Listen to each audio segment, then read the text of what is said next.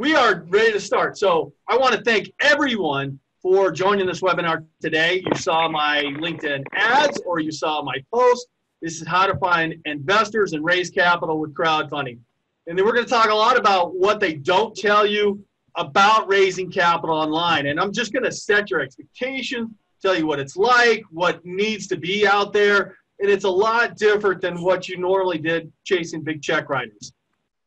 So who's this for? This is for if you're a company owner or you're an attorney or securities attorney, if you got a client that's trying to grow their business, looking for capital. You can't find any big check writers in this crazy environment. And I'm talking, we're only halfway in to 2020. And this is the craziest I've seen in my 59 years. You just started exploring methods to raise capital. This is for yourself or for your client. You had a campaign. Let's say you did a 506C or you had a CF. Your campaign is stalled or the last one failed. You have a great idea or traction and you need to start raising fast to take advantage of the opportunity.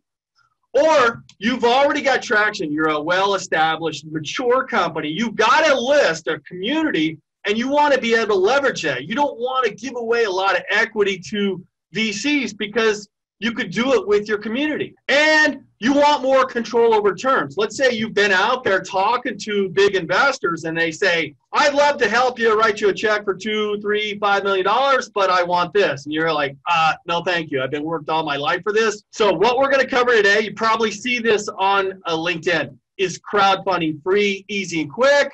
Are investors waiting for me? Crowdfunding myths and reality. What are the different types of crowdfunding options? What are the costs associated with raising capital? What needs to be in place for investors to write you a check? Why crowdfunding works now more than ever? What is the successful crowdfunding formula? How do I raise $5 million? What's it going to take to get there?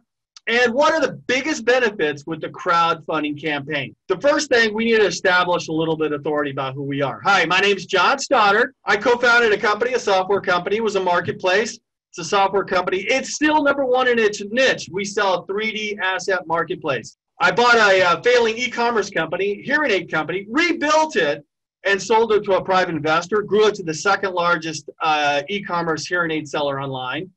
I've helped raise over $22 million. That's mostly in my projects that I worked on. I'm also the author of a book called Pitch Deck Secrets, the Underground Playbook for Attractive Investors. So I spent a lot of time helping people raise capital. And one of the things I did was offer this book. Got Mike Brett on the phone with me. Mike is CEO of Small Cap Equity Advisors, a fee-based consulting firm, investor relations. He's been a Juris Doctorate for over 30 years, still licensed. He's been in investor relations for 25 years. He's probably raised over $80 million. And he's author of 2 books, Raising Capital for Your Business Through the Use of Private Placements and Asset Protection Planning, How to Protect Yourself from Lawsuits.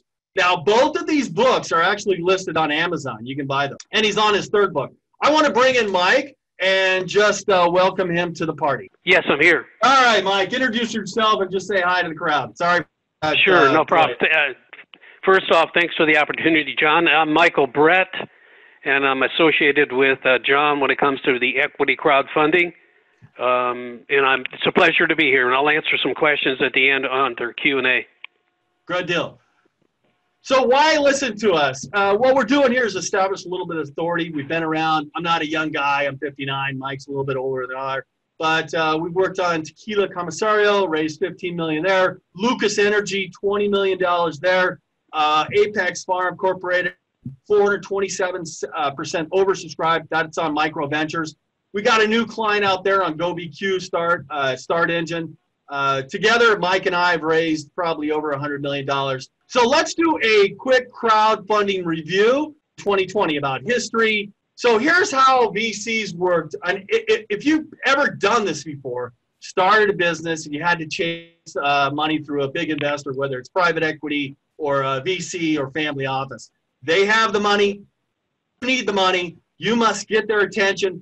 They get to decide if they want to give it to you. And it kind of looks like this. I mean, I've done a lot of these, probably over 100. You create a pitch deck, you generate a big list, filter the list for interest, seek warm intros, and go all the way through this process. What could take a year to do, chasing big check writers, and you can put the money in your bank in 2021. And you can see what happens here. Here's what a normal campaign looks like. You got a whole big list. You put them through a funnel, and you get maybe, yes, maybe, yes, maybe, yes.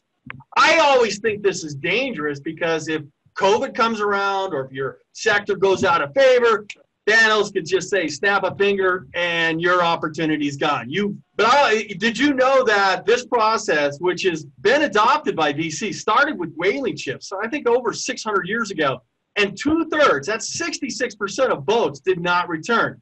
And the ships actually got to keep 20%, calling it carry interest. So if you see a VC as, I got 20% carry interest, that's where it came from. So why entrepreneurs, investors help create the Jobs Act? Well, of course, it was growth. Economic growth.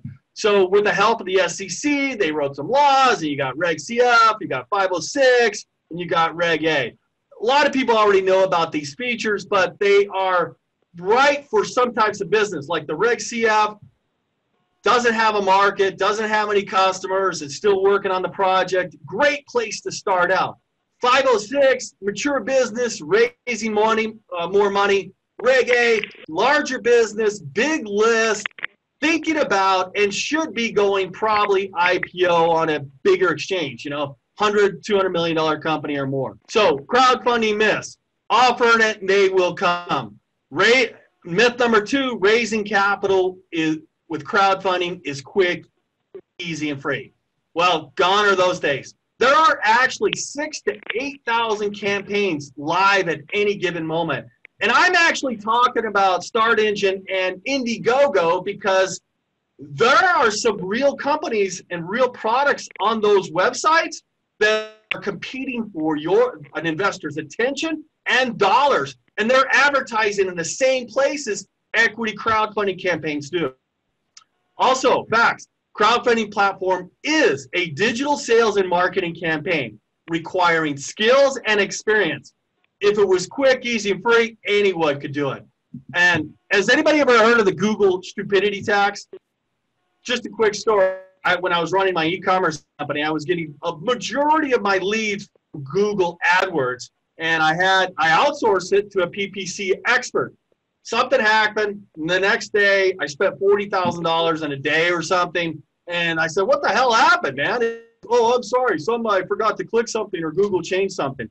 This is called the Google stupidity tax. I need to set your expectations. If you haven't done crowdfunding before, you are 100% responsible for driving traffic to your offer. Now, a crowdfunding campaign listing it may help. Ron Miller over at Start Engine, the chairman over there, said, sometimes a company lists on our site and gets enough traffic where it may contribute 20 to up to 40% of their target goal, but never, ever depend on them for any traffic or contributions or investment. All right, so what are we looking at right now? Crowdfunding success. At CF, like Start Engine, Republic, Net Capital, $246 million since 2016.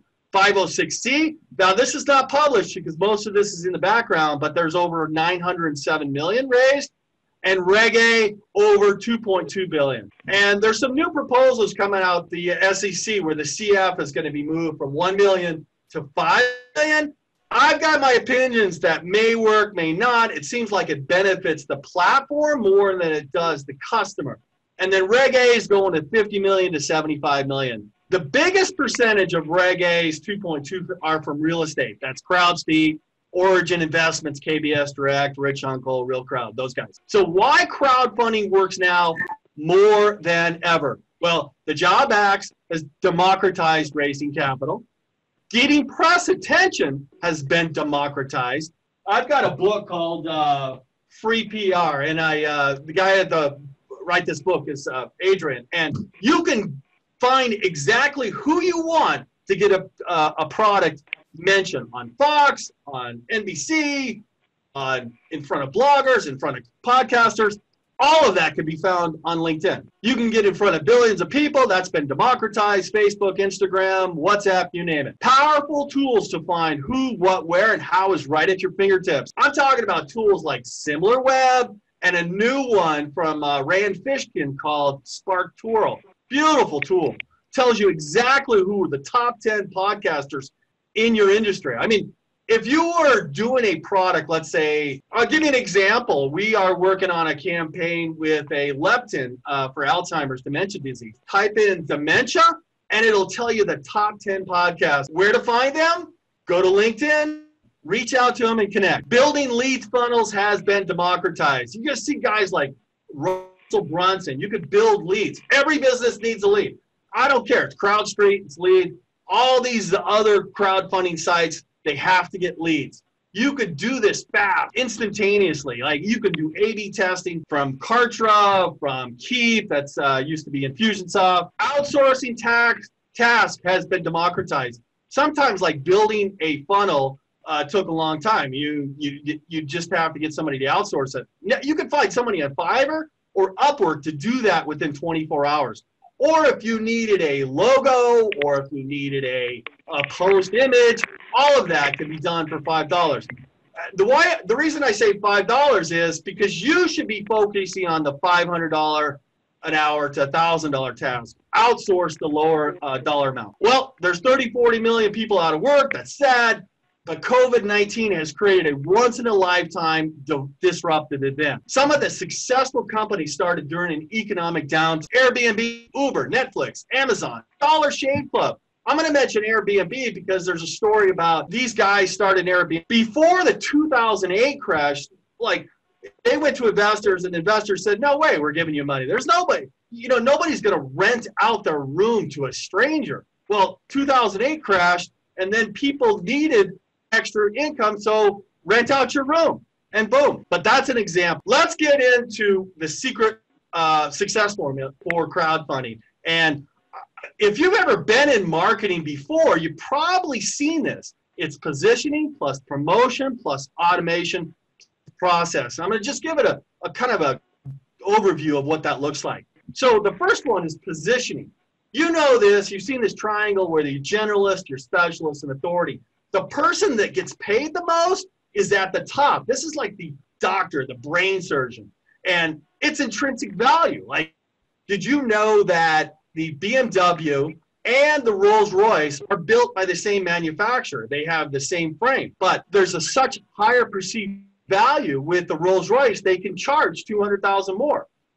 And you can actually create this. It can be engineered. This is what your marketplace thinks about you. You can actually get people to believe that you are the best in the marketplace. And you do this by pre-framing all your content. This is positioning. Let me give you some examples. And I mentioned this before. ClickFunnels. ClickFunnels is a funnel. It's a lead system to bring you in. When you educate, you sell.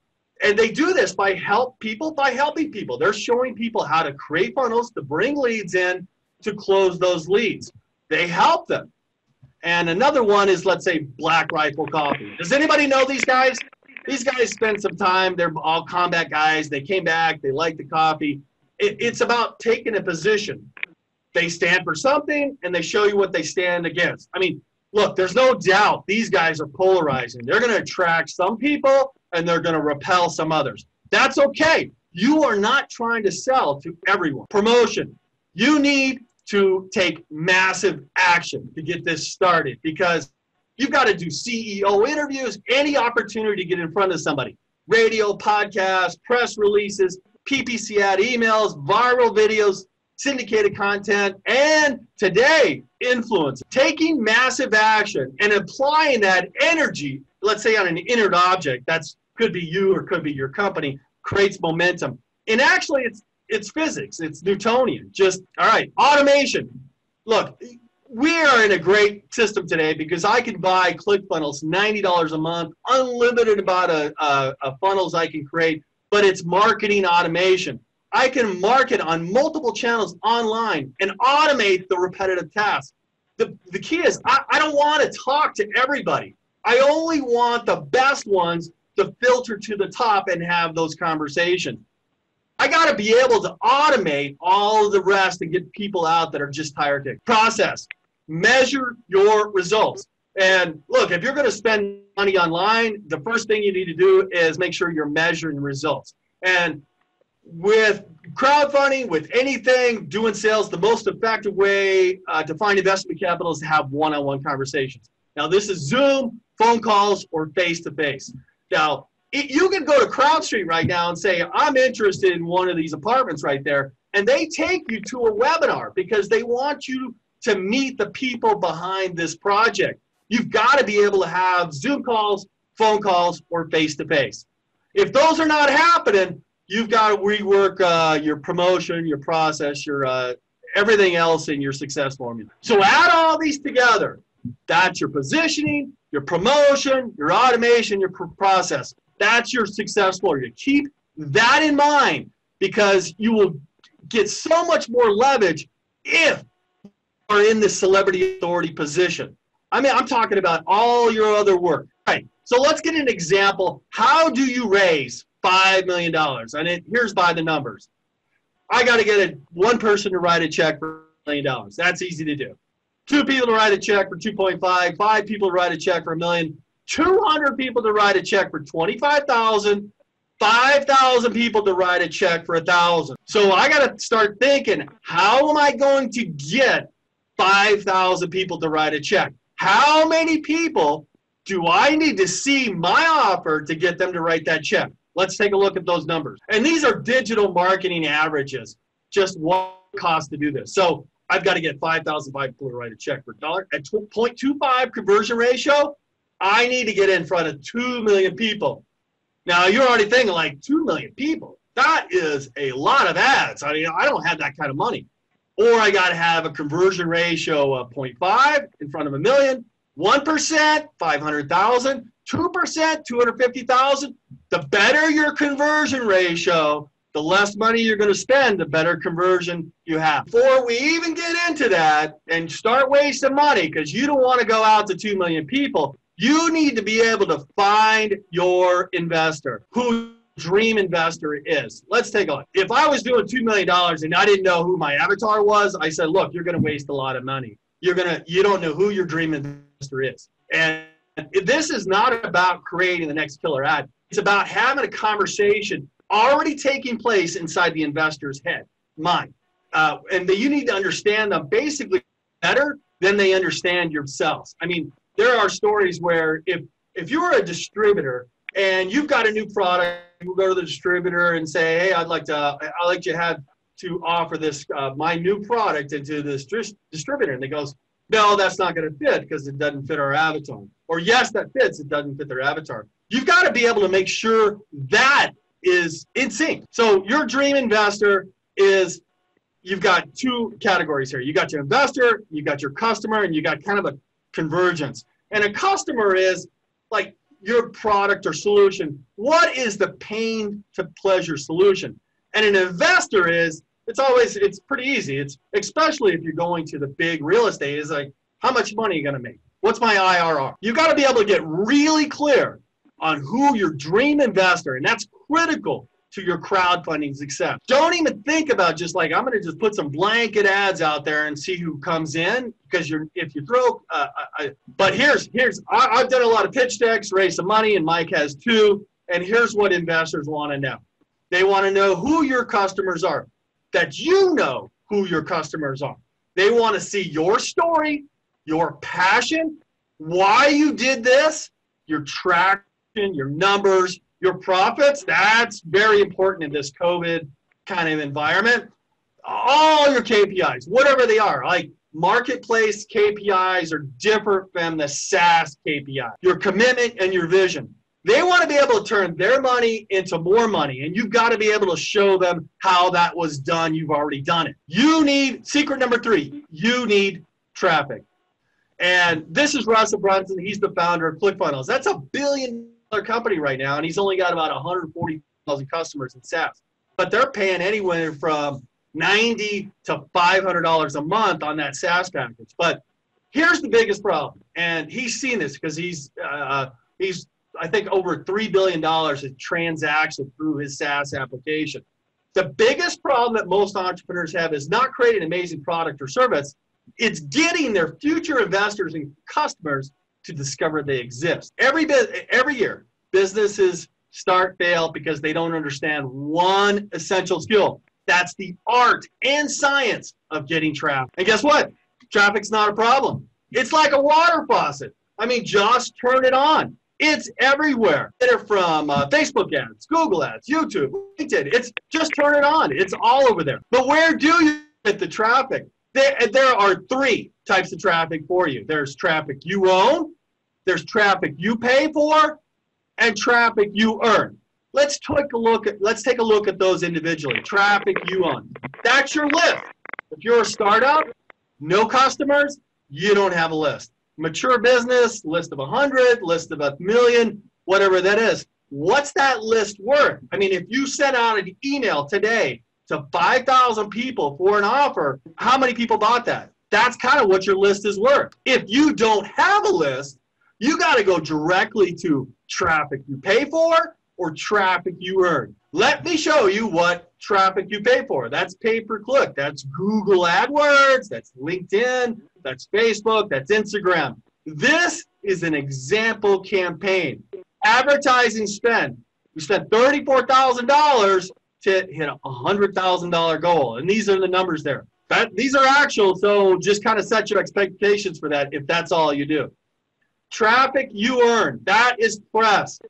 Likes, shares, followers, influencers, TV, radio, podcasters, SEO, tweets. I'm going to say podcasters are almost as important today as maybe as TV, a news network, because some of these people have millions and millions of followers. And if you get on their podcast, Jason Calacanis' his startup one, everybody's going to know who you are because all of the top VCs follow them. And here's one great benefit to all of these groups right here, traffic you earn. They need your story as much as you need them. They need content. They've got to eat, they've got to fill it up. It's not really a downside. It's just characteristics of this type of traffic is relationships. It takes time. There's no shortcuts here. 1-800-GOT-JUMP actually built a $1 billion business starting with in-house PR. Just hired a guy, use LinkedIn, and start reaching out to people on LinkedIn and sharing the story. That took time, wasn't automatic. I want to give you an example. I'm working for a consumer, Mike and I are working for a consumer brand, and it was a perfect fit for, say, Popular Mechanics in their camping division. So I reached out to the guy that handles that, the editor, 2 months ago and said, hey, would you like to connect? I have this interesting project that might be of interest to you. Let's happy to talk about it. It took 2 months for him to accept my connection and then have a conversation, and then we got a product for him to evaluate. 2 months. It's not overnight. Number 4, tell stories. Everybody know who this is? Is Seth Godin. I'm not sure how it's pronounced its last name. Stories don't teach us anything new. Great stories agree with your worldview. Hold on one second. I got a couple people in trying to get in, and I've got to admit those. And here's how to cross this chasm. So you're over here, investors over here. There's 3 steps to always get there. And it's called the hook. That means every post you make, every picture, every video you do, you're trying to get an investor to engage with your story or content. That's the hook. That's kind of like fishing. Use the hook. It's got to be of interest. It's got to be appealing to them. It's got to be inside their head. What's bugging them? What do they need now? Number 2, story. This is the chance. You have a very small window. As soon as they click on your ad or move over to something, this is where you make a connection. This is where you create desire and this epiphany bridge saying, aha, maybe it's a new opportunity. Maybe it's a new process. Maybe it's a new way to do it. You're showing that, aha, I could do it too. And this is the offer. It needs to be irresistible, meaning there's got to be a lot of value to them. I mean, for instance, if you were looking for an investor, they've got all kinds of places to go to now. Where are they going to put their money what they believe in the most. They make the most money, but it's most secure. It's got to be irresistible value. Now, you can't offer money back guarantee, but you could offer, if one of these three is not working, if you're getting a lot of people in your hook, everybody seeing your story, but nobody taking a look at your offer, you're not providing enough value. And that's how you build the bridge. Hook, story, offer. Types of stories. Now, like I said, I did a lot of pitch decks before, and you create stories based upon how your operation looks. You could be a manufacturing company. You could be a SaaS company. You could be a tequila company. But it's different. Like, for instance, customer story. This explains the value, like a transformation before or after. I mean, this could be a, let's say, a breast exam portable. And now it can tell you a lot more about what's happening before they have to go to an MRI. And they did this, they went to pain to pleasure, that they solved their problem sooner. Industry, this disruptive products. Shows you know what you're talking about, and idea could be huge.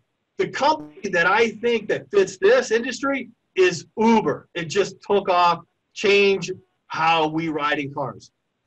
Origin story, high social benefit, taps into the investor's desire for meaning. Now, one of the perfect examples of this is, what's that sandal company called Tom's Shoes? Like, everybody thinks they're doing good if they're buying a shoe, and that second pair of shoe is donated to somebody that doesn't have money.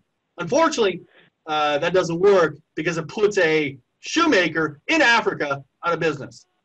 But that's how that works anyway. That's emotional appeal. Venture, immediate traction. Feel like you're on a train that's headed for something big. Perfect example of this is Facebook. Let me ask you a question. What type of story gets more press that usually what everybody wants to hear more than any other? Well, I'm going to answer for you. It's how I did it. It's you coming from behind. It's you coming from overwhelming obstacles, or a bad background, or tough background, or survive this, or what it is. You know why that is? This is called the hero's journey. There's a guy, Joseph Campbell, wrote a book called Hero with 1,000 Faces. It's a book about an entrepreneur or hero takes this journey to call to adventure. He meets a mentor. He meets the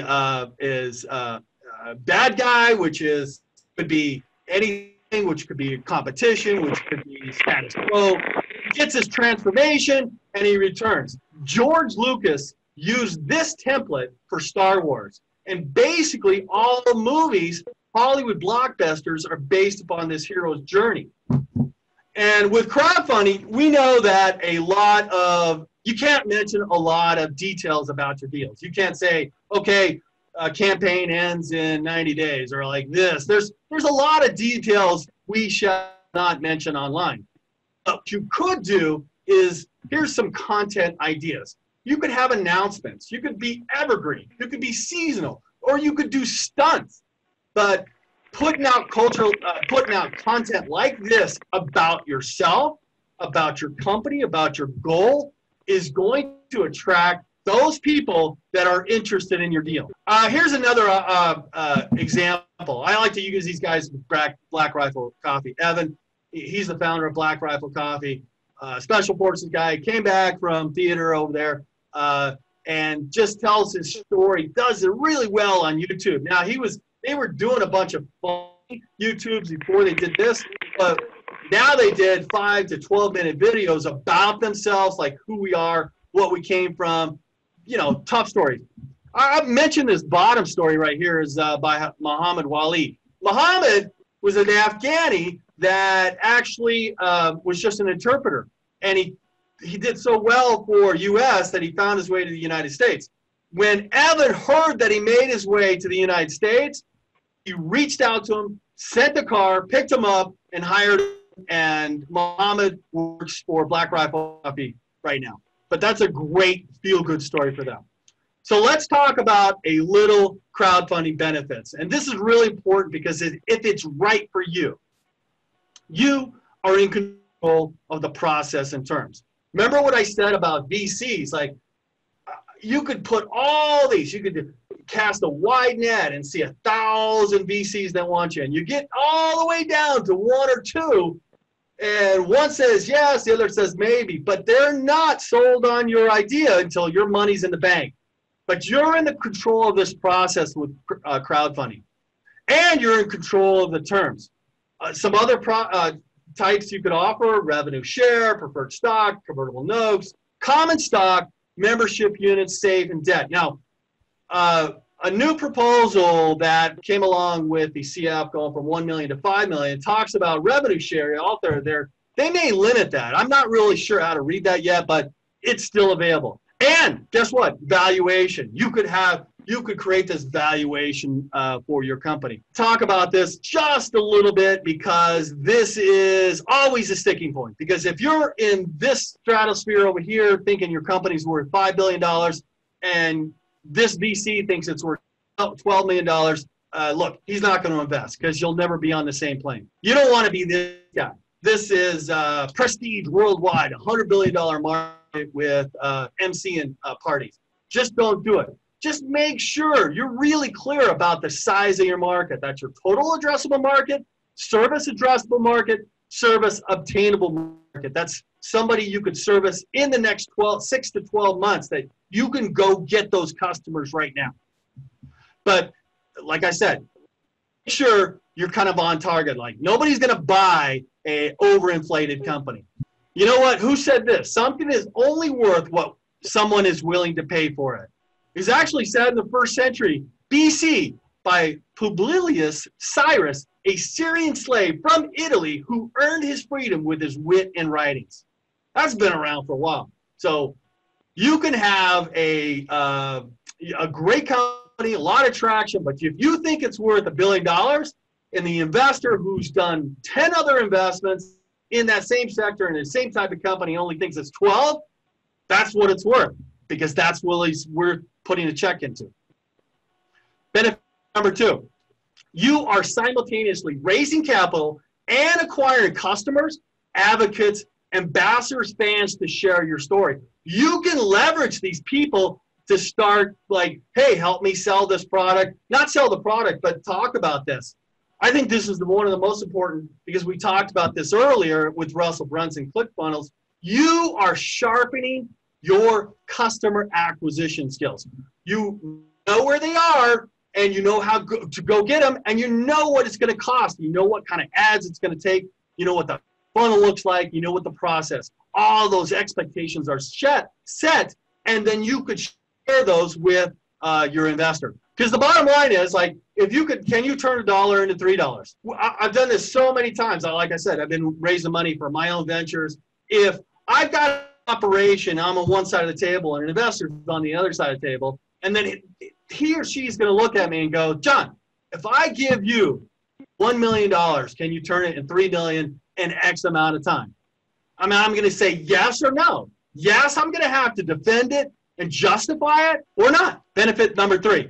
Your campaign immediately adds capital to your balance sheet, which can actually be used to fund more marketing activities.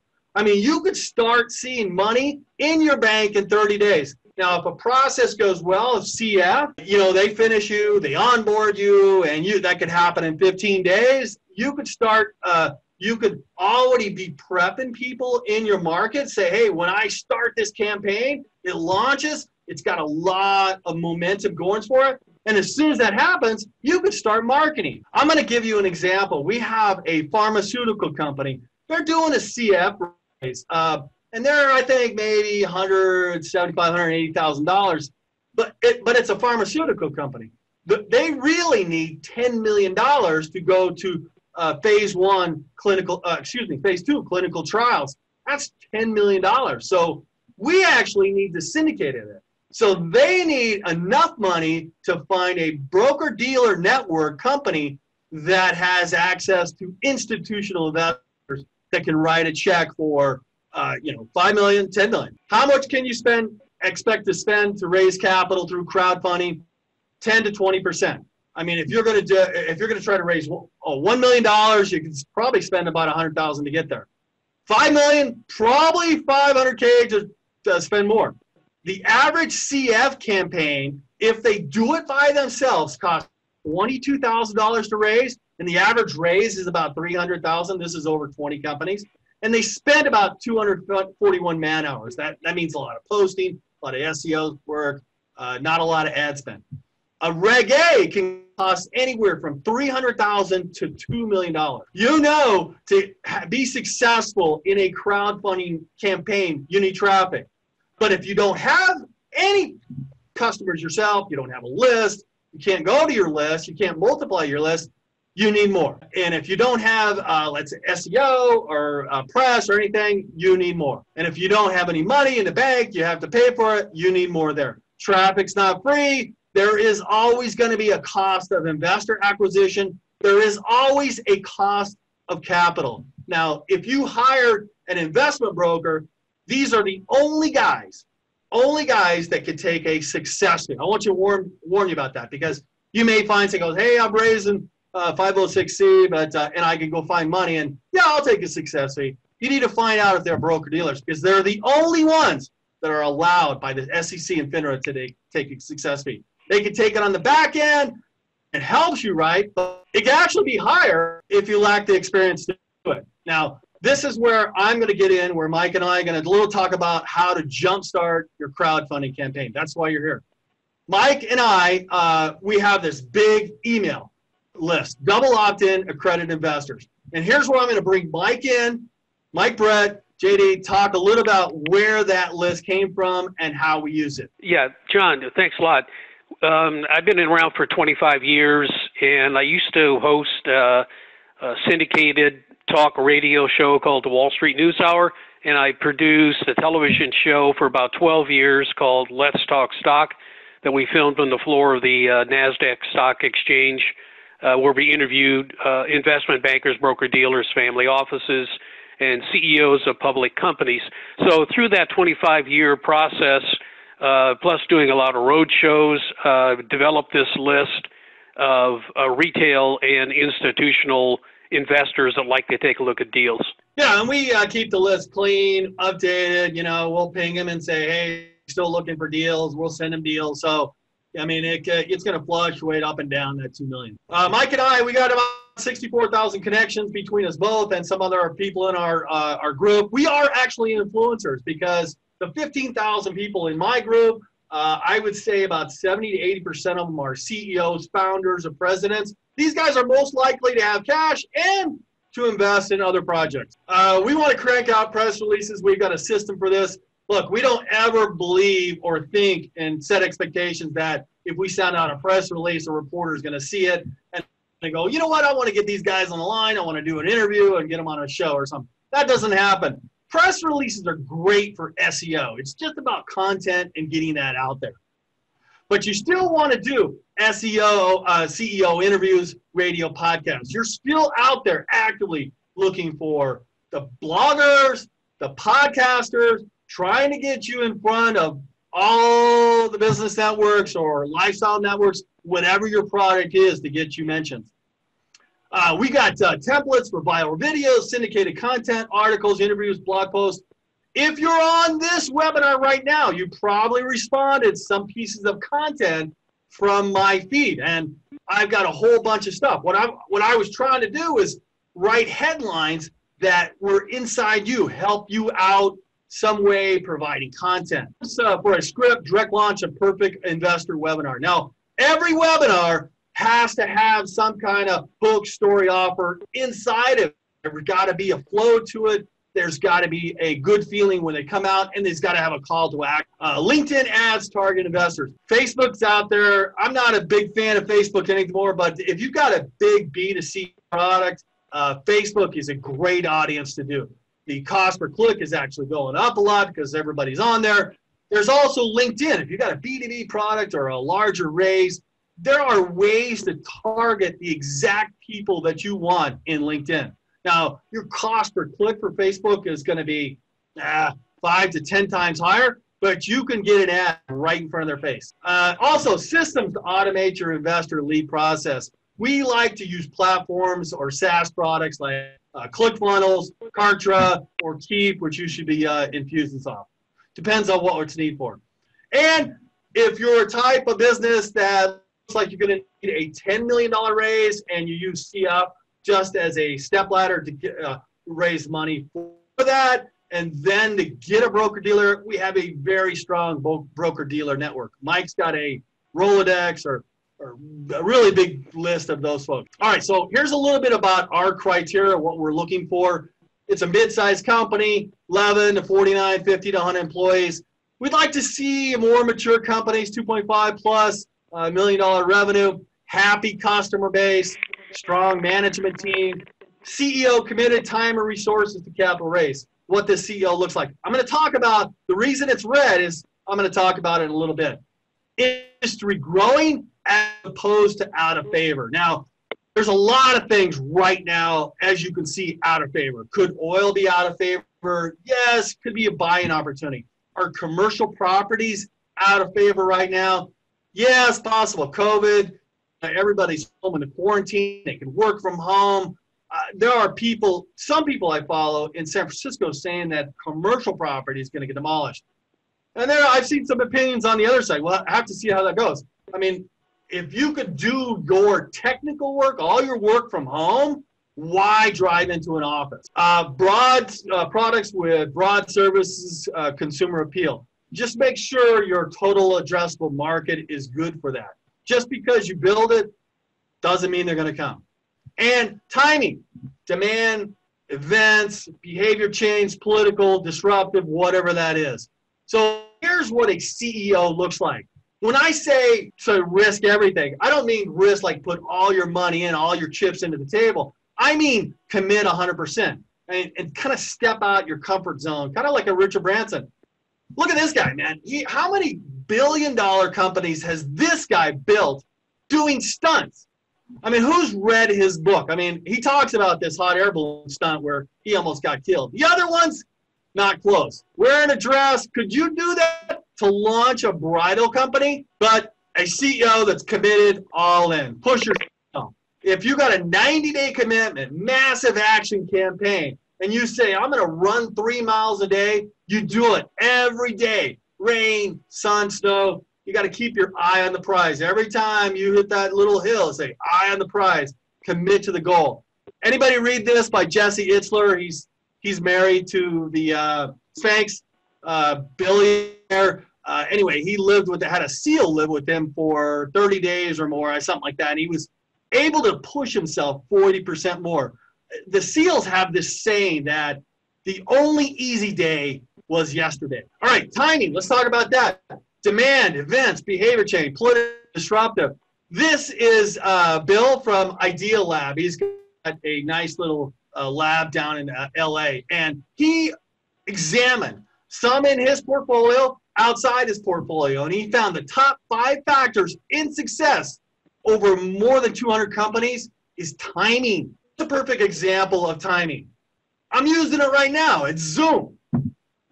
Let me give you another example. We have a client that's got an Alzheimer's dementia drug. And Jesus, look what happened when some of the governors sent their loved ones back to the nursing homes. We call that was like a death sentence.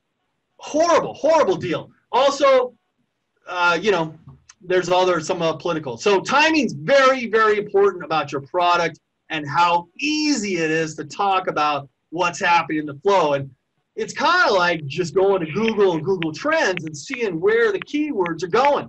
If it's moving up, you're on a great trend. Let's talk about a few more testimonials, kind of close it out real quick here. I worked with, like I said, Mike and I have worked in a number of different sectors. He's worked in cannabis, a different company than I have. I worked in cannabis with a buddy I knew back from Intuit. And he did a $8 million raise for PIO, and I worked on an acquisition 7.5. Unfortunately, cannabis is out of favor right now, that sector. This stock, I think, is worth 0.001 cent on CES in Canada.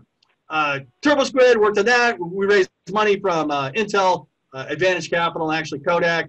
Kodak kind of dragged along on that one, but no longer business. Acquisition for a library of courses, and hearing aids right here.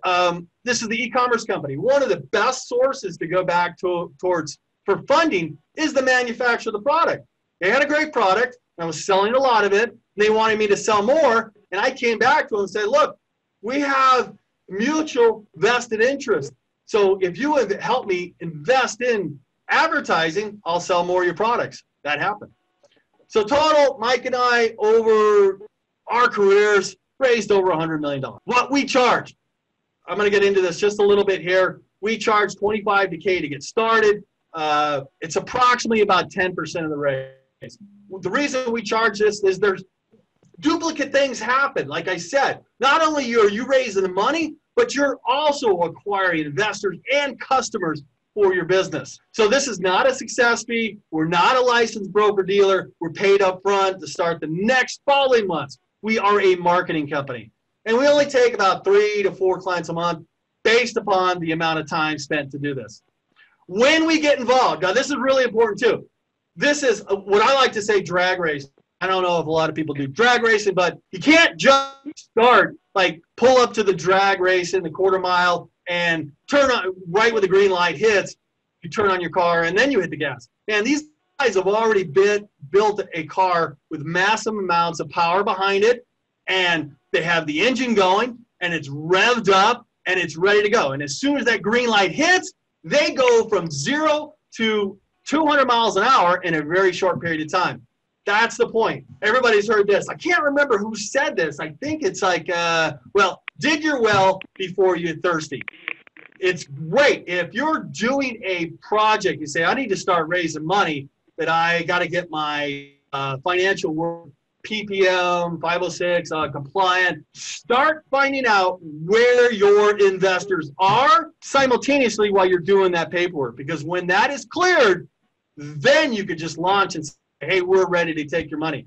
It's a lot easier to go get momentum on that first day when you just open up, turn on the green light. Here's where I'm going to bring in a special guest today. I want to talk about, I've got a lot of people on the line here, and some are attorneys, securities attorneys, and some are customers looking to raise money. Now, I reached out to Eric because he did some work for 506Cs and other attorney work. We're not partners. We haven't done any business together. I reached out to him, and frankly, he's the first guy that said he wanted to do the webinar. So I just want him to talk a little bit about what a PPM is, what Regulation D is, why would I not just do an IPO, do you really need a PPM, and some risk factors. So Eric, if you're on the line. Yeah, hi. So I'm Eric Weingold. My law firm is Weingold Law. We are PPM lawyers, and the website is ppmlawyers.com. And we're one of the only law firms in the US today that focuses exclusively on this type of work, private placement work, raising capital. So, and I'm a securities lawyer with over 20 years experience doing this kind of work. So I'm cognizant of the time, not a lot of time left. So I'm going to try to run through this quickly. And I think we're going to have some questions at the end. But in any case, I want to start with the general rule, which goes back to 1933 with the Great Depression.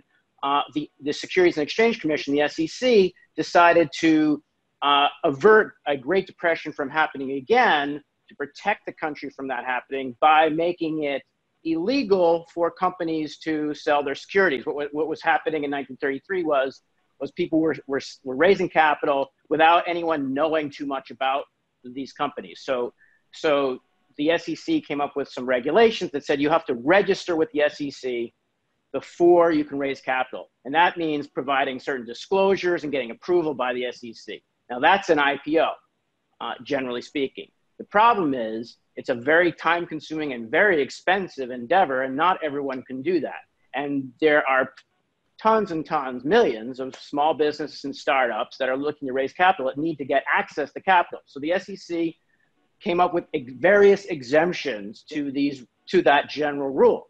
And that's what Reg CF is, that's what Regulation D is, and that's even what Regulation A is. And for each of these regulations, however, there are certain steps that you need to take, legal steps that you need to take to make sure that you are in compliance. And they all generally involve a level of disclosure. So you need to create something that's often called a PPM, which stands for Private Placement Memorandum.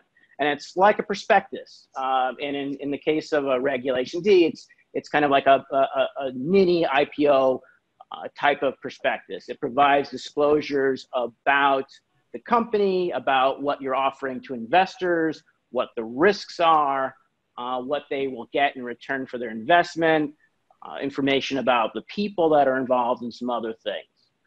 So that's essentially a disclosure document that needs to be drafted and provided to investors.